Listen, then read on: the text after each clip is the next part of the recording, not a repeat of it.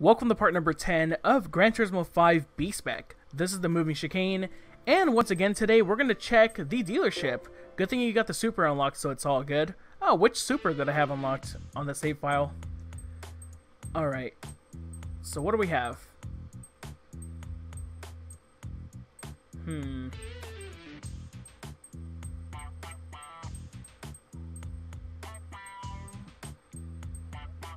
That's really expensive, but it is a classic Japanese car though. I would buy this for the Japanese classic, but I want my fourth driver to do the beginner league races.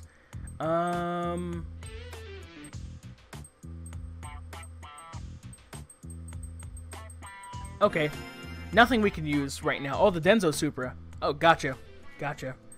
Alright, well, there's nothing in the dealership right now that we could use, so what we're going to do instead is professional series. I know I said amateur series last time, but I changed my mind. We're doing the mini challenge. Kobayashi's going to take the wheel, and we're going to use the Mini Cooper S 2011.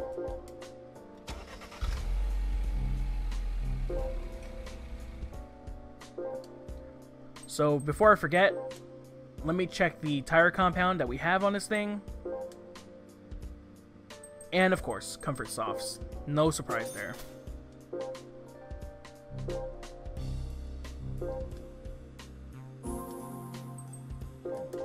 So Kobayashi's going to take the wheel. And we're racing a bunch of Mini Coopers. 05 Mini Cooper, 02. Well, it's not an S model. 07S. Mini 1. Dude, that Mini 1's going to be a big back marker. So yeah, no surprise here. All Mini Coopers from 2002 onwards. No 98 model, which sucks, but hey, whatever. Consistency, I guess, for generation's sake. Now, our 2011 Mini Cooper is the fastest one here, so I don't think any upgrades will be necessary.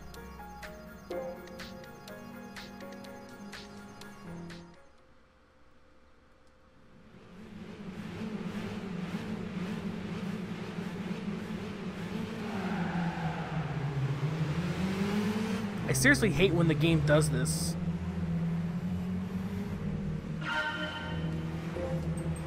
Well, after taking forever to load for whatever reason, we start when the race has already been started for like 10 seconds, which is dumb, but whatever. Into turn 1. Around the outside, 3 wide pass. Dude, Kobayashi, holy crap! Dude, he got all of those positions. Dude, I thought he was gonna go into the wall, but no! He got all of those positions from a really wide pass.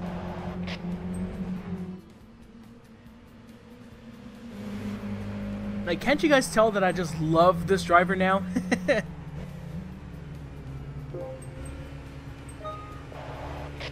I'm gonna slow down the pace a little bit so he's not too hot-headed, because in this section it's really tricky.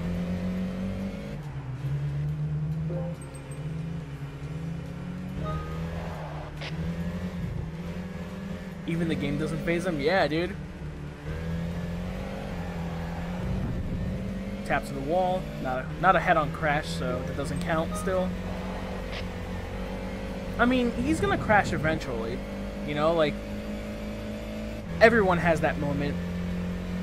So, I'm just expecting it anytime. Not soon, but, you know, anytime during the LP, I guess.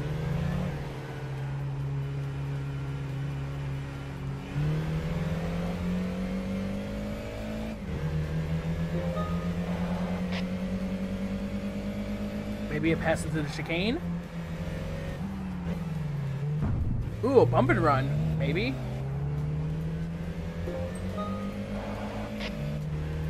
No, not quite a bump and run, but, you know, still in 4th place. This race is pretty long, so I'm being pretty patient with the Kobayashi. Oh, right when he said that, dude, his engine's gonna blow out on the 5th lap, watch. Up to 3rd. Nicely done.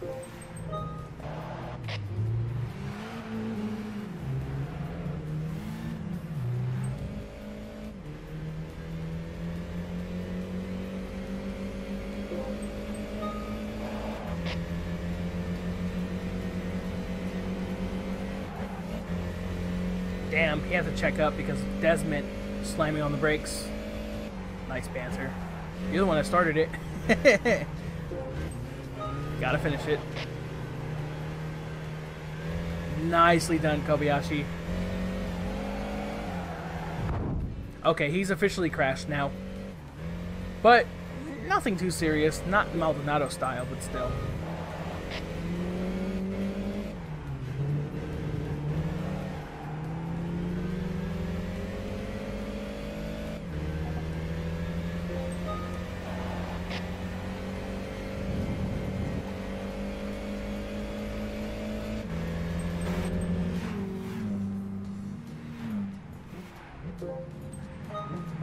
Slow down the pace.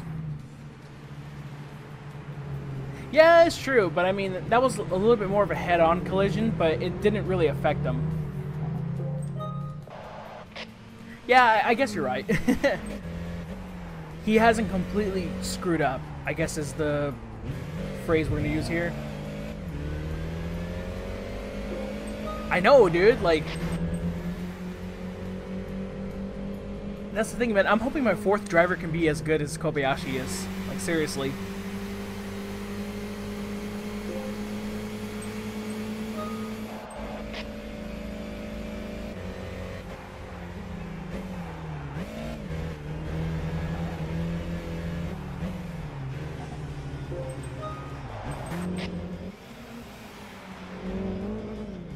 Good battle for first. Already up to the lead. Have him maintain the pace here.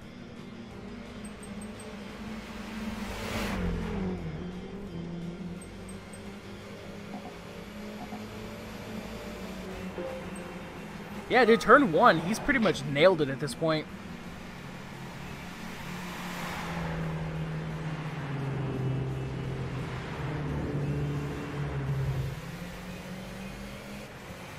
Using up every inch of the track.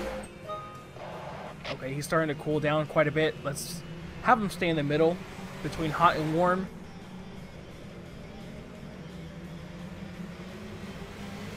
Like, I don't know if you guys paid attention to Biosen's entry into that corner. He was pretty conservative going through there, but like Kobayashi used up all the inches of the road to get the most out of the car.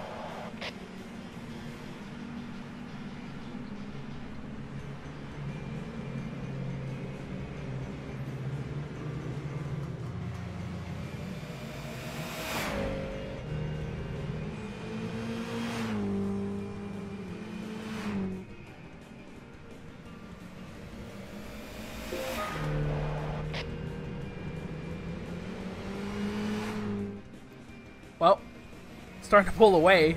What's the gap? About 3 seconds.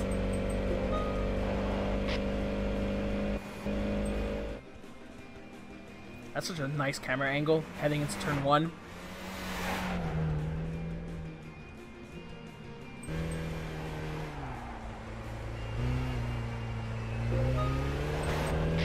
Let's check out the fight for a second. Desmond and Busen, they're starting to get a little tense. This is the 05 Mini, yep, 07, 05, 2011. The 2011 one is the best one, obviously, because my driver's driving it. And then this Mini, the 02, the Mini 1, I'm surprised is keeping up. Of course, the Mini 1 is last.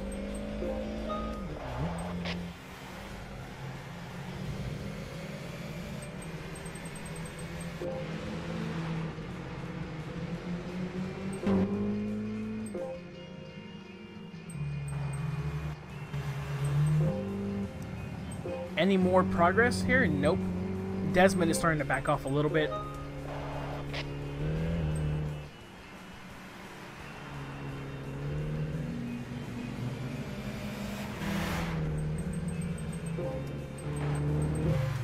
Let's see here. Fight for fourth.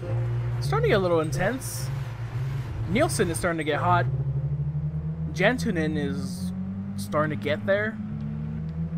Maybe a pass in the chicane? Let's see.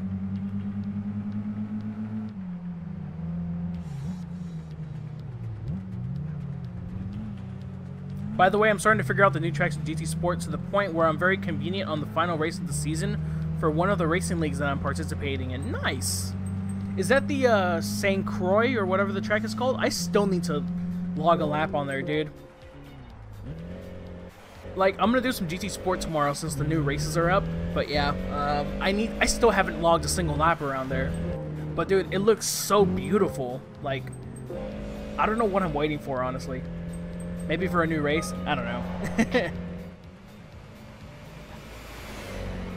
So 2 laps to go. And CK said it right. Just chilling in first.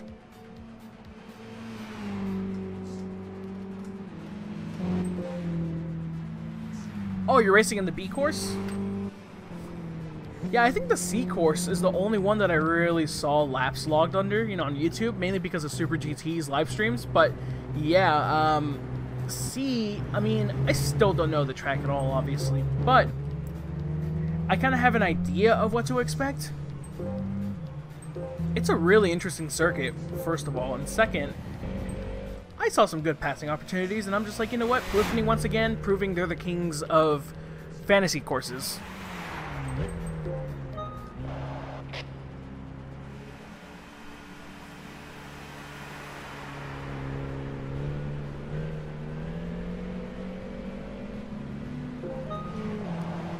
Maintain the pace. He's starting to get a little bit cold.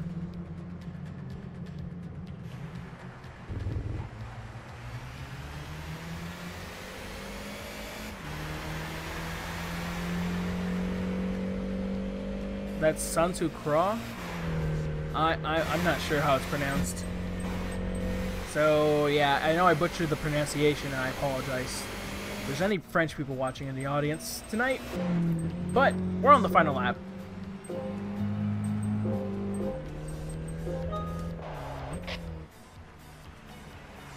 Only one more lap to go for Kobayashi to become the mini challenge champion. I had the problem with the name pronunciation too. Yeah, I mean, unless you speak French, which I don't.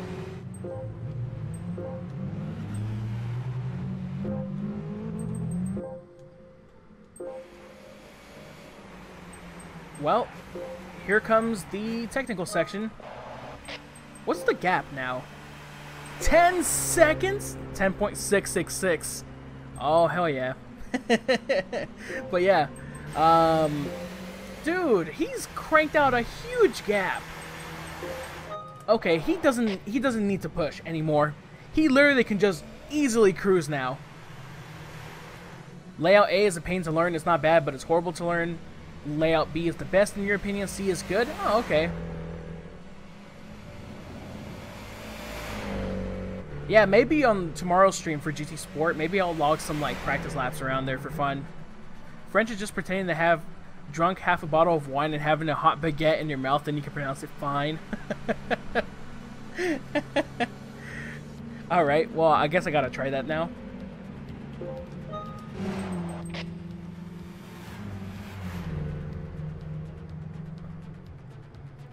Well, Kobayashi only has those corners to go, and here he is, winner of the mini challenge, or Cooper S challenge. I think that's what the name was called as well, but here it is.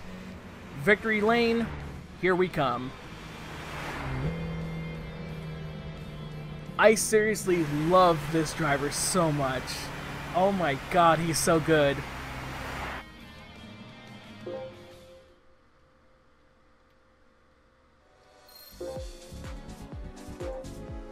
Obviously, I can't pump out all my resources onto Kobayashi. You know, we need level 10 now. We need to balance Maldonado and Flynn still, but dude, he's already my #1 driver, easily.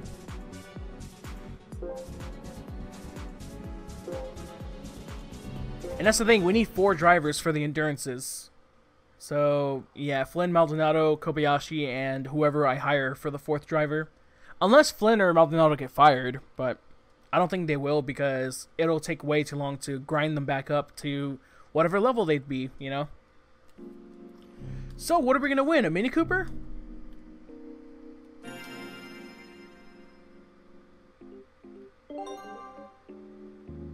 Mini Marcos. Nice. Not what I was quite expecting, but you know what? It's a Mini, I guess. Even though it's a Marcos car, but hey, I'll take it.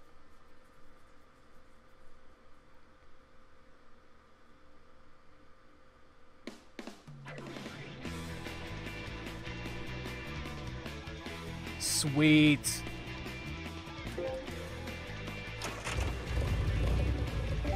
Hey, I just realized we could probably do one of the classic car championships with this thing. Maybe. Hey, welcome back, Abstract. We just won the mini challenge and won ourselves a Marcos mini. Although I don't know if I want to use it for the B-Spec thing, because I really like this car. I don't know, I'll figure something out. Next time on Gran Turismo 5 B-Spec, I will be doing another amateur division race, I think. Or the Lupo Cup. Either one of the two.